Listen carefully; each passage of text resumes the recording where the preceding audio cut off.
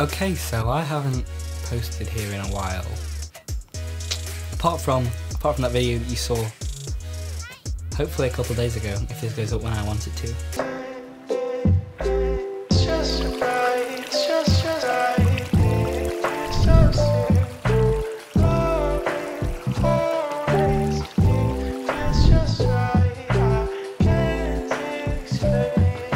And I'd love to say that I've been really busy and working on all this cool stuff, but I haven't. Well, no, that's not true. So since I last uploaded, I have been on holiday. I have shot and premiered my first feature-length, well, not feature-length, hour-long documentary.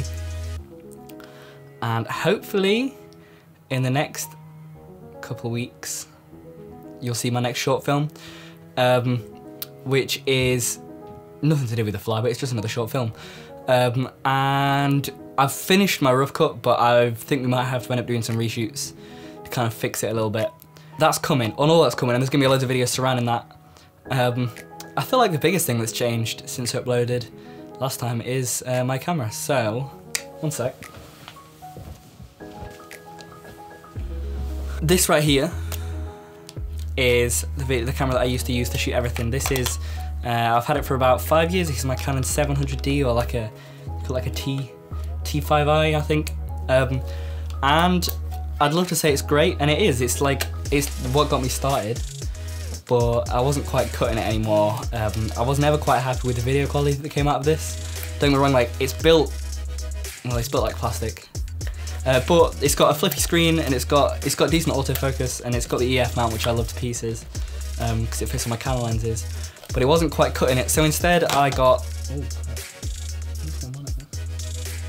It's okay. Yeah, so instead we've got this, which you're looking at right now, which is the Blackmagic Design Pocket Cinema camera, 4K. It shoots, as the name suggests, 4K, completely raw. It's like 12-bit. It is amazing, the video that comes out of this. That's what Serenity was. That video, that was the first time I ever took the camera out of the house and went down to the woods with it. And I was just blown away when I got back. It was shot in 4K, but cropped. So it could do 4K 75 frames per second, 12:1 compression. Oh, it just looks so good. So expect to see more stuff coming out around that camera.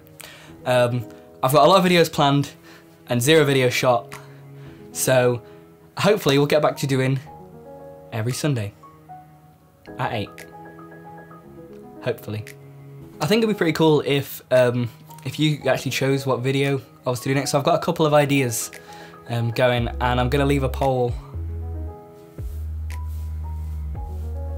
somewhere. I don't really know where they're kept. I haven't done this thing enough. So I'm thinking either a new what's in my camera bag, a kind of mini like setup tour kind of thing where I go through everything I used to make videos now, because it has changed. Or maybe something to do with like my editing workflow over at the desk. So whichever one of those you think, if you vote on the poll here, if this is going out when I think it's going out, then I won't see you before Christmas, so have a good Christmas, or whatever you celebrate, and I shall see you in a week's time. Bye.